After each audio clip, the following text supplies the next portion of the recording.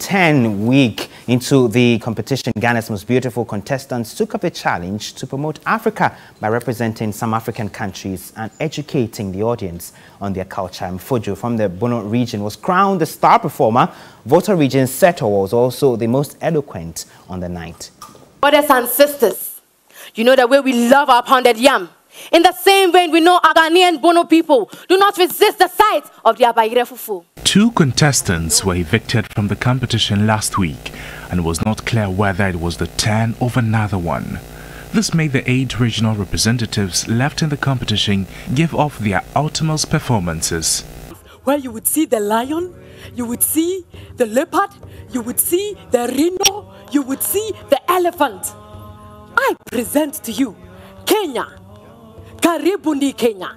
Kenya yetu hakuna matata. Tags to project the African culture through the lenses of some selected countries.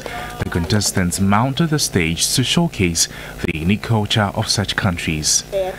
Always remember that you didn't come home to Ethiopia, you came home to Africa.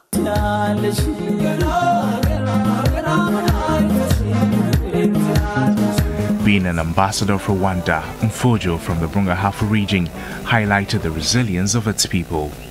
And just like Confucius once said, our greatest glory is not in never falling, but in rising up each time that we fall. And so Rwanda rose again and is now a force to reckon with.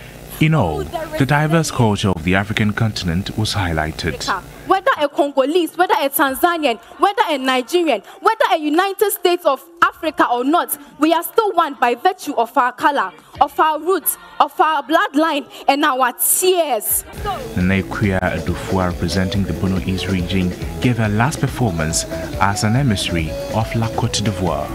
And it gives me great sadness to announce that Nana is going home. Ooh. The rest of you, you're saved. We'll see you next week. So Pansama and Akosia are safe. Please, you